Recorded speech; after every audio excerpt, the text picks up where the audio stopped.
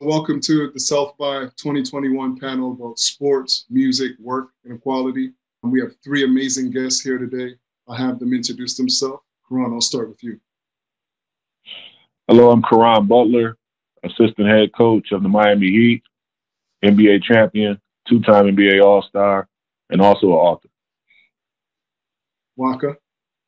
All right. My name is Waka Nwusa. I am the chief curator and vice president at the Rock and Roll Hall of Fame in Cleveland, Ohio. Vince. I am Vince Gennaro. I'm the associate dean of the NYU Tisch Institute for Global Sport down in New York City. And that follows a 20-year career I had at PepsiCo, where I was an executive running soft drink and snack businesses around the world, and also wrote Diamond Dollars, The Economics of Winning in Baseball, and have a show on Sirius XM on sports analytics. My name is Dion Walcott, the VP of Partnerships for Yellowbrick, which is an ed tech platform that helps people pursue their passions. We have courses in sneakers, streetwear, film, TV, all the hot and exciting things people are trying to pursue these days.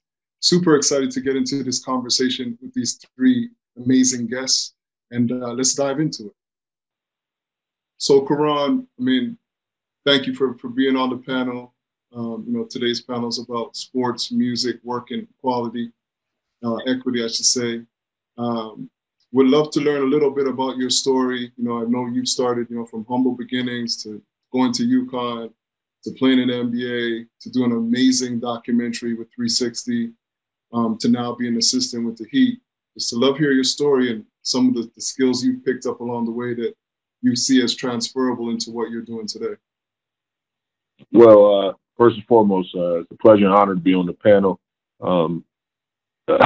With all the technical difficulty that we had to make this happen, you could tell how committed I am to this process and, making sure that my story be told and somehow, some way it can fit into the fabric of, someone out there that can be inspired by it. My family come from Columbus, Mississippi. They migrated from the South, and out of all places, they came to Wisconsin, predominantly white state, coming from the South. And, it was a lot of, hurdles that we had to overcome coming into that whole environment.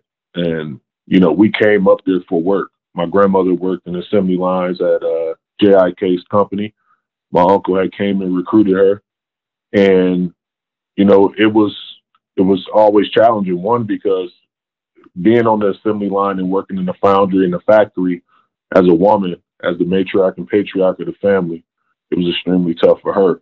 So that was a hurdle, and as I touched on, when you're talking about under 7% minority community in the state of Wisconsin, that was a challenge as well, because we was learning how to migrate and navigate in that space. And in that process, all the things that you can visually see and see as an obstacle growing up, whether it was the drug sales, whether it was the violence on the streets, you name it, I saw it. And that's what I was exposed to. So as early as the age of 11 years old, I watched my uncles, get involved into, criminal activities. And it became a norm for, males in general in our environment to do something of that capacity. And I kind of just followed the trend. I was working a paper out for the Journal Times, and then I started, selling drugs. My first pack came from, my uncle's friend. He had gave me some drugs to get on my feet because I was tired of asking my mother. I was tired of asking my grandmother for, extra money and things like that. So I started hustling. I started selling. And it was like the beginning to the end. The things that I saw on the street, sneaking out the house, seeing friends get shot, some of my friends murdered, seeing myself being caught up in all type of situations and scenarios, in and out of jail as a juvenile, eventually getting sentenced to 2 years in incarceration. That was a norm for me for quite some time. And it wasn't until I went to Ethan Allen Boys for School where I got the 2-year sentence, where I was able to get and be alone with my thoughts and, you know, just really tap into being a better version of myself, knowing that I didn't want to continue to be part of that recycling wheel. And I started thinking differently. I wanted to make the women in my life proud, specifically my mother and grandmother. So I start just thinking about how I can, you know, one, obtain a job again and be successful in that capacity, and just start from that foundation. And that's what I started doing. Well, that's amazing. I mean, starting from there and then going on to what all the amazing things you've been able to accomplish, what would you say are like 3 things that you've been able to pick up that if you had to share with people coming after you, you'd want them to know? You know, always being determined. I think dedicated and disciplined. That's been like the core foundation. And then just always being open to constructive criticism from people you respect. You know, I think that, you know, sometimes the criticism thing get crazy because, you know, because of social media, because, you know, we're all public figures. You know, you post something unless you're private, people's gonna, you know, have a certain view or perspective of your life and what you're doing. But I always respect the opinions of people that I respect, and those people help shape and mold me to who I am today. So mentorship is so important. Now I sit here on the sideline being an assistant coach of the Miami Heat, and I think it's just paramount that, you know, we have, you know, assets on the sideline and in people's life. And I think it's crazy that, you know, in our culture, man, you have so many instances where people are talking down and frowning upon on the people they should be learning from. And I think that that's huge. And I think that is changing. And that's why you're seeing more and more successful people, woke rather, as they say, but, you know, just being aware. Well, I mean, number one, it's an honor to meet you. Like Mr. that. Butler, truly from LA, Laker fan here all day. But just okay. But truly, just in response to what you're saying, you know, I really appreciate that as far as recognizing the wide spectrum, the diversity that needs to come up. Like you said, not dismissing people who come from unconventional backgrounds. You know, I can't say I share the experiences that you have, but the beauty is that our experiences of loss or experiences of love and growth, like that's the thing that connects us all together. And, you know, being in pop culture and seeing how sports and music make such an impact and a transformation on your life. I mean, in a way that seeing icons like you, seeing musicians who have these messages of hope that inspire you to just be better. I could say for myself, like just starting from humble beginnings, not, you know, truly in the words of Drake, just starting from the bottom. Now we're here, you know, like that, that is so key. And I love the, you know, the pillars and the principles that you've established, the 3 Ds, dedication, determination, and discipline. I mean, I can see that you can parallel that to any musician who we even celebrate at the Rock Hall. I can say the determination part, I think that's all something that we can relate to for a reason of why we are where we are. We got to where we got to. You don't get here without getting there, without determination, without a level of discipline. So, you know, having those key structures really are so important to get into the next level in any field. Those are the things that are, to me, that are just regardless of what industry you're in, that's cross industry, 3-dimensional. Like you need those things to be successful. That's real talk, Queen. And, you know, it's crazy because we live in a microwavable success society now that if you're not receiving the instant gratification of like, yo, you doing it or you winning or, you know, mood, all those things, people tend to pivot and think that they're not headed down the right path just because they're not getting the applause or the views or the likes immediately. Right. And what I would say to anyone that's listening and watching it is that, you know, it took a long time, like, for me to, you know, be put on this soapbox. You know what I mean? Rather, you know what I mean? Like, it took a lot of hard work. It's a lot of scars, you know, behind this fleece that I'm wearing right now. And it took some time. But just stay true to your passion, and stay true to your mission. And, you know, it's a lot of checkpoints, and just enjoy the process of it all. Mm-hmm. Absolutely. I would say that for sure. I think that's what I've heard from other musicians, what I've learned from my experience, just telling stories. Like, I'm writing narratives about other people's lives and like trying to find the nuances in there. And that is like, that's key. I mean, you make me think of like someone like a Billie Holiday, like someone who is like just against the grain. I mean, like against all odds, like truly using your platform. Like, I don't care who's trying to show. And like you said, the instant gratification. Like, no, some of our most strong leaders and giants in music, in sports, in the arts in general. I mean, I see you as an artist. Like, it's not, I mean, whatever you're doing, that's an art form to ball. Like, it's an art form to sing. It's an art form to finesse and be an entrepreneur. Like, you know, Vince in the room. Like, all of these pieces go together. Like, they require a level of finesse, but that is that determination piece, that's that discipline. I mean, you could see it in so many music. I think that's why like the music and the sports, they just intersect so well. Like, it's just that universal language. It's that energy, that flow. Yeah, one of my biggest mentors is Percy Miller, aka Master P. It's crazy. Come but, on. You know, come on. He raised me without like physically being there, but through his music and lyrics and the struggle and grind. To your point, you know, it's just like, wow, it's crazy. And now, you know, we share conversations all the time, and I'm just like, bro, like, it was just like you were speaking from, you know, my observation. It's crazy. You know, and Karan, it's so powerful to hear your story.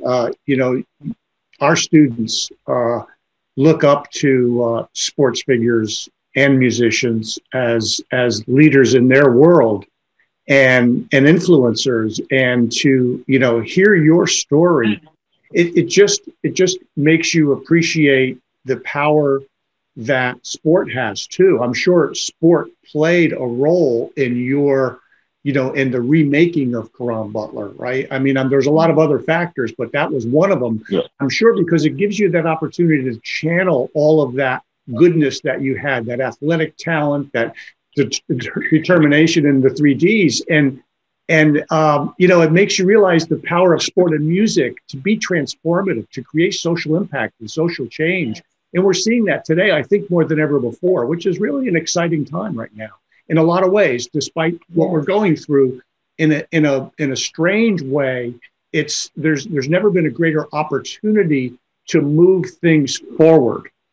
Mm-hmm. Definitely in the music. Sorry, I was just going to say, you know, what you just said, Vince, makes me think of Nina Simone. I mean, and so many other artists who have said it in so many different ways, but it's an artist's duty to reflect the time that you live in. You know, like, we are all reflections and molds of the environment that we come from. So, I mean, you put that energy, it's the choice, you know, it's the dedication, it's the choice of how you want to move forward, how you want to use that impact. And then, you know, getting to that level, getting to the next level, it just matters. Like, how are you going to use your power for change? How are you going to use this to inspire the next generation? And I love that parallel that connects us all.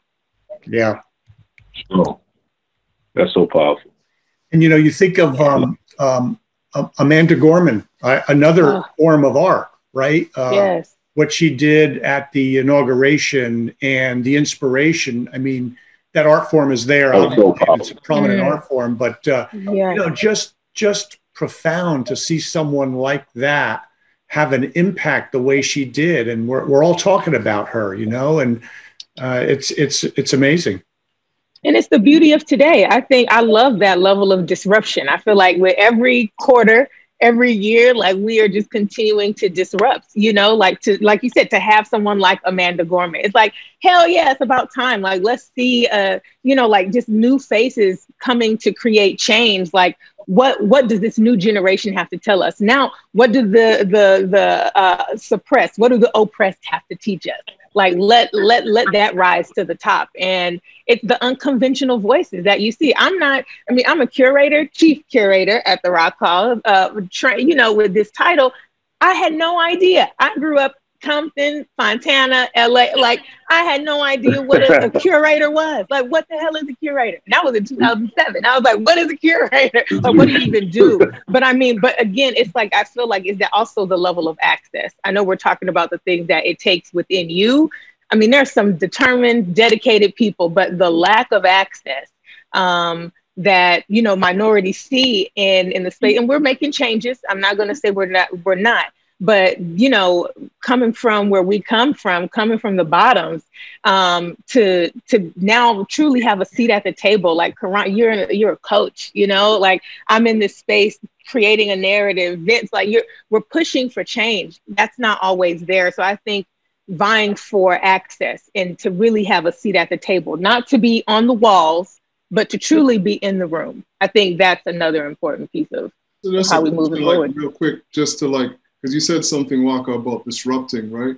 And Vince, I'd love to hear what your thoughts are. Like, I feel, because we work in education a lot, disrupting is like the new education. It's like that moment of disrupting is like where people start to learn new things. Well, that's right. You're an academic. I'd love to hear your thoughts on that. And everyone. Yeah, I totally agree. I think today, you know, and Karan said it earlier, with the instant gratification and the short attention span, you almost have to disrupt just to command the attention. And then once you've disrupted, now you've got their attention, and you can begin to share, you know, where we're headed as a society. And you know, everything from new modalities, online learning, Zoom learning, programs packaged in a box asynchronously so that you can do it on your time, you know, but it all had to start with this level of disruption that got people's attention in the first place. Mm-hmm.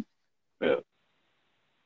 Okay. I think there's so much beauty in the art. Like, you know, the reason why I'm able to pull from a certain place is because my experiences, right?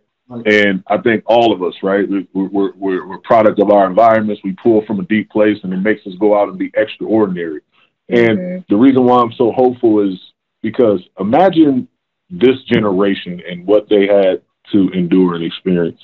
You know, when you talk about COVID, when you talk about, you know, this large movement of, you know, all the isms, the visible racism, what you thought did exist, didn't exist. And then you saw, you know, protests over 50 states, over 13 countries, people from all walks of life unifying and coming together and moving the needle on social change, you know, far like no other, anything we ever experienced in our lifetime.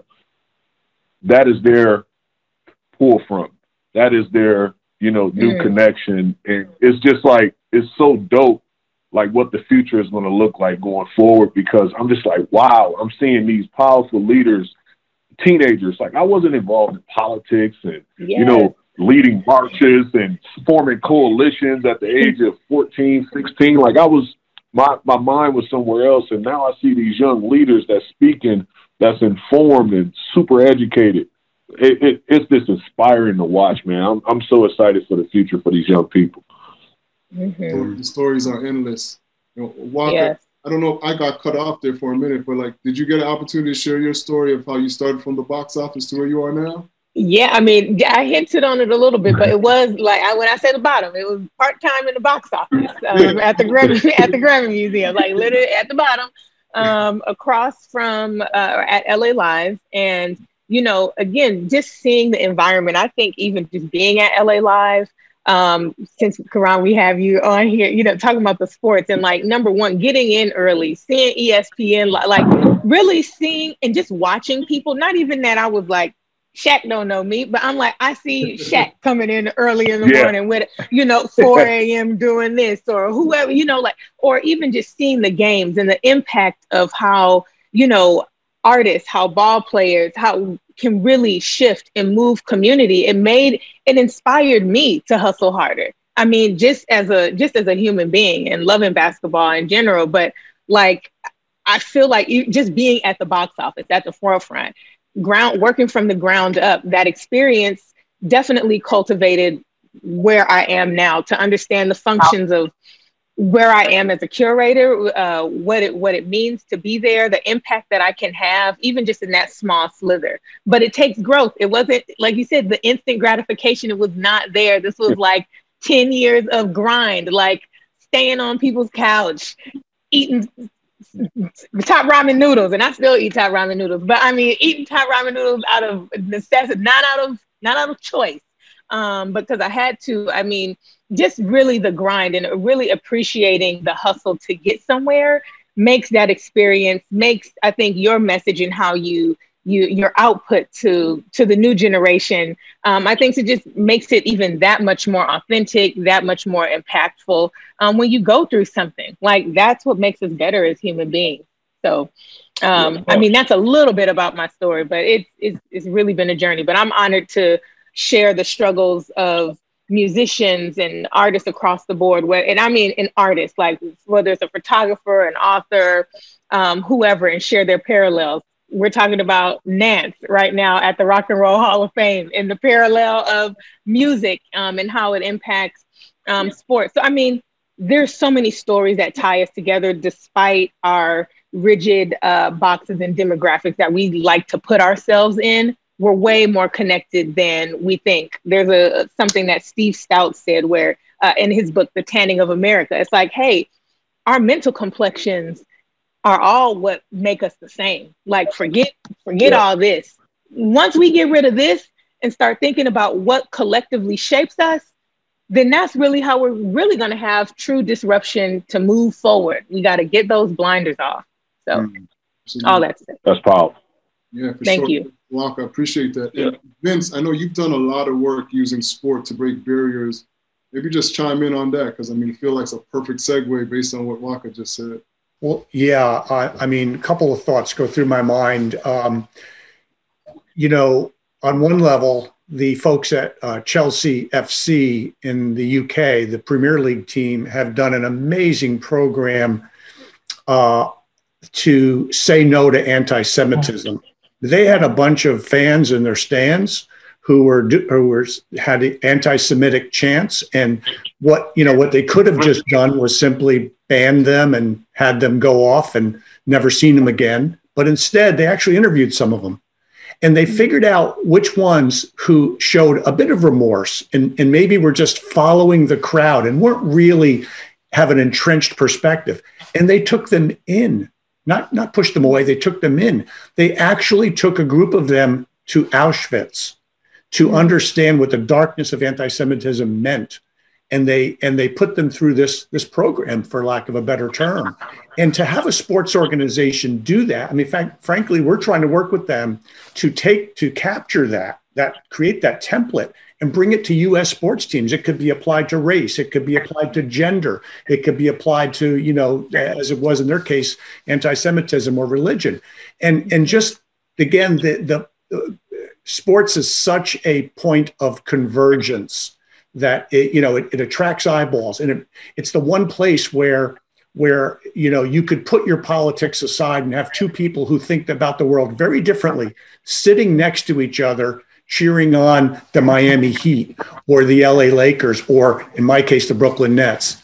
And just to see, just to bring that power of that is really amazing. And think of what today, in my mind, the NBA and the WNBA are really leading the way. I mean, I think they're showing society what can be. They're elevating women. The WNBA players speak their mind. They seem to have the freedom to do that, but they also have the will to do that, which is really important. And and I think you can say the same about the NBA, which is being considered by most the model league today in professional sports. Go ahead, Walker. No, I was just saying, as an outsider looking in, I definitely can feel that. I mean, even just here in the city of Cleveland, like all of the NBA teams, to your point, Vince, that have spoken out, even just using the platform. Again, being a reflection of the times. And I love that the NBA is leading in that. Not going to call out NFL or whoever. We're not going to go there. But we're not going to go there. But just to see the many initiatives and the the volume that has been raised by the NBA and WNBA is just so inspiring. And I think that's where like I see that convergence of just, again, like music is truly the soundtrack of all of this. Like you don't get through the revolution without a soundtrack. Every revolution has one. So I think it's just so powerful that these voices are being raised for equity right now. Mm-hmm. Yeah, I think it's amazing that, you know, finally for a long time, the NBA and the brands that's partnered with the NBA, like these financial pillars and these institutions said, you know what, we're going to stand on the right side of justice mm-hmm. and not frown upon the freedom of speak or your concerns or the traumas that you experience throughout your life, with things that still impact you that you're seeing that's happening with people that look like you. And we're going to give you the platform. In fact, we're going to amplify your voice. Before, and we've seen it in recent history. You know, you think about Kaepernick and something as simple as just taking a knee. You know, that was like, yo, all he did was take a knee. Yeah. You know, he's just kneeling. He's not doing anything violent. He's not doing anything super, you know, aggressive or anything like that. And I felt like when we had returned back to the bubble, this was like a huge turning point for corporate America and all of, you know, the NBA and all the partners, is because they was like, you know, we're going to go beyond symbolic recognition. You know, Black Lives Matter, group economics, things like that are symbolic trophies that's being placed on these jerseys and on the floor of the court that we play on. But we're also going to make financial commitments, you know, not just for this year, but the next 10, 15, 20 years, you know, to impact and move the needle. And we're in this thing together. So for the first time ever in my lifetime, I've seen something different. And that's why I'm hopeful. You know, I've always been hopeful, because when you think about our ancestors and you think about things that they had to sacrifice without hope and without resources, I'm like in a different space now. Like, I'm like, I see change happening in real time, and I know we're going to get there. So, broader question to the group, you know, Yellow Brick, we're always empowering what we say dreamers of tomorrow to like try to do better than what we did. Karan, I know you got to run, but if you had to give advice to your younger self, what would that piece of advice be? And you know what? I'm glad you asked that, but that dude wouldn't listen. My younger self, it'll be trial and error with him. But because I was that way, the younger people today are different and they are more receptive. So I would say, man, to, you know, go out there, you know, stay true to your mission. And, you know, as, you know, John Lewis said, get in some good trouble. You know, just get in some good trouble. You know, go out there and get in some good trouble, man. Go out there and just move the needle on change. Go out there and be the best version of yourself. Whatever somebody tell you can't do, if it's on the up and up, go out there and prove them wrong. You know, do it for yourself. And, you know, we are the new ancestors. So we moving the needle and we raising the bar. I appreciate that, man. I'm sure a lot of Yellow Brick students and students in general is going to appreciate that piece of information.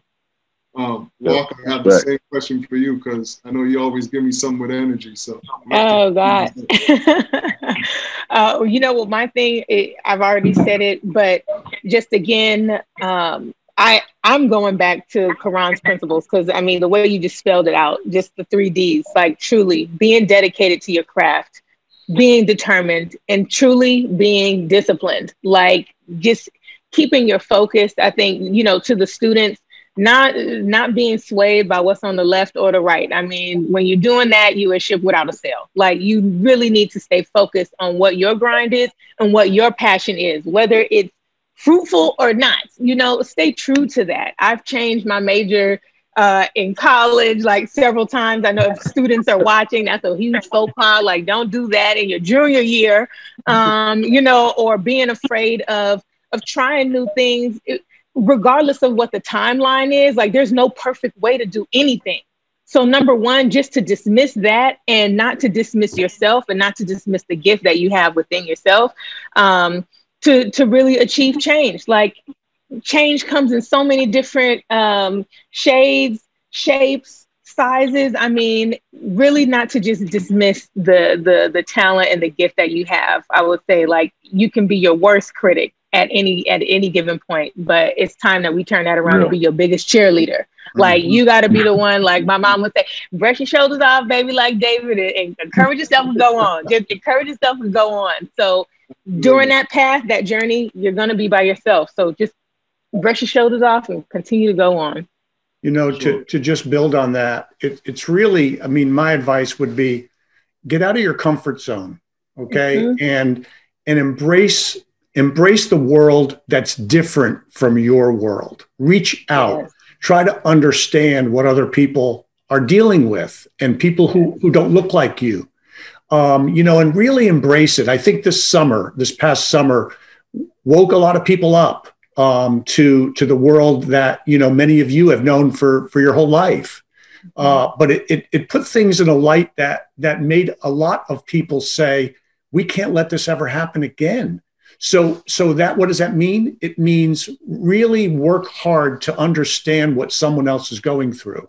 And it's not just like, boy, I really feel sorry for that person. It's like, no, try to empathize and experience it the best way you can. You're not going to be able to live it every day, but really, really invest your heart in what other people are going through to understand. And that's going to bring us all so much closer together. Yeah, no, absolutely. I mean, I'm going to piggyback on all of you. I think it's super important to like embrace change, because I think, you know, we don't get conditioned that change is a normal thing from a young stage. You got to roll and just put yourself in uncomfortable positions, because like you can't see it, you definitely ain't going to be it. Right? Come on. Talk all the time. I do some work with museums as well. And it's like, did you know what a curator was when you were 10 years old? I didn't. Come on. Right? So like, no idea. You know what I mean? So like, just things like that. I mean, I know we're running a little bit over time, but I wanted to say thank you to all three of you for making the time to make this panel rock and roll. Yes. We'll definitely have to do this again. But any closing remarks from all three of you guys? Start with you, Waka. Yeah, I just really love what Vince said. That's one of my mottos for life. It's a Tom Petty song, Free Falling. Like, truly, I mean, in everything, like, just launch into the deep, just truly to go out there. I mean, every career decision that I've made, it has not been a blueprint or anything. I mean, from taking that part-time job, I was like, well, hell, I need the money. Let me go at the Grammy Museum. I love education. Like, let me move to Cleveland. I'm from LA. I don't do snow. Like, okay, like, you know, like that was another free fall. Like, let's just do it. But to truly, I mean, in every sense of that, to truly embrace life and embrace change, that's how we're going to move forward. Waka, if anyone wants to get to your contact information, what's the best place to hit you? Yes, well, you can find me on Instagram at Waka Anwusa.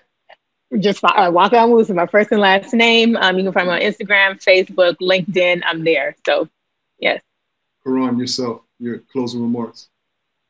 Yeah, I would just have to say, just, you know, keep going forward. And I think it's all about seeing is believing. And there's so many examples out here in the world that you can get moved and inspired by, you know, testimonies that's very similar to the upcoming and new future leaders. And I think you should look for those, you know, those individuals and be inspired by them. And, you know, if you're able to reach out to them, just like Walker just said, look, my name is Instagram, my LinkedIn, yeah. Same thing. Like, it's easy, yes. It's easy to get to me where I can give you this wealth of knowledge that in my experience that I can help you go out and be a better version of you. So I think that because of social media is available, there's some knocks to it, but there's so many positives. You can network and reach out to people who you identify and respect and maybe want to see as a mentor in your future. But, you know, last but not least, it's just been an honor to share this platform with all of you. You know, Dion, Walker, Vince, you know, the technical difficulty we had earlier and still staying true and committed to it, man. I appreciate everyone.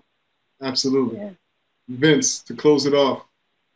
I just want to say it's really been a privilege to have this conversation with this group and to meet all of you. And we, you know, this needs to happen more.